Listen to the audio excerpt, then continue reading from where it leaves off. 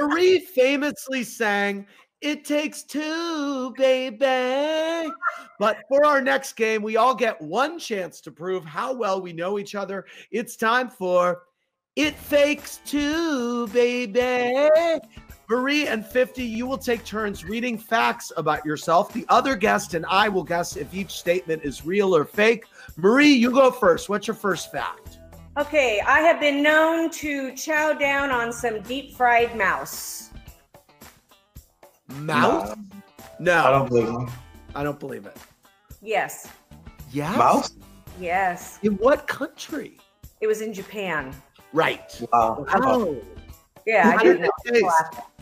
Whoa, you very experimental. Well, you know, I've had all kinds of shark fin soup and spirit spit soup. Have you had that? Monkey brains?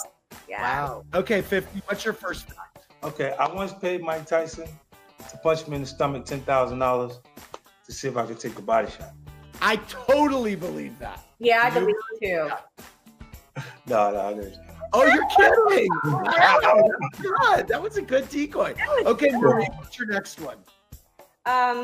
Sinatra once sent my dad a check for $5,000 to apologize for cursing in front of me while backstage at Caesar's Palace.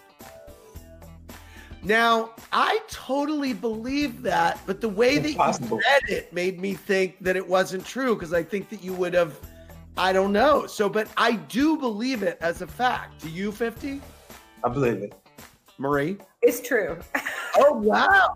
Do you remember the curse word that he said, Marie? Well, he was with about 20 of his guys. They were all cursing. And my dad said, "Do you mind keeping it down?" And he snapped his fingers and left. And my dad was thinking, oh my gosh, I just offended him. And the next day he had a check on the couch for $5,000 apologizing. Wow. Yeah. Hey, Marie. And we talked about it years later too when we worked together. You and Sinatra? Yeah, we did Reagan's inauguration together. Yeah. Wow. Hey, Marie, was Sinatra, did he bring his like dudes to come see you in Vegas? We were performing with Nancy Sinatra. Remember Boots Are Made for Walking? Yes. Yeah, Okay. we were performing with her at Caesars. Wow. Okay, 50, what's your next fact? My estate in Connecticut was so big that I had people living with me and I didn't know. I totally believe I that. think I might believe that. Okay, is that true? That was true, yeah. Oh my God, I want to come move into your estate. Let Marie and I crash there.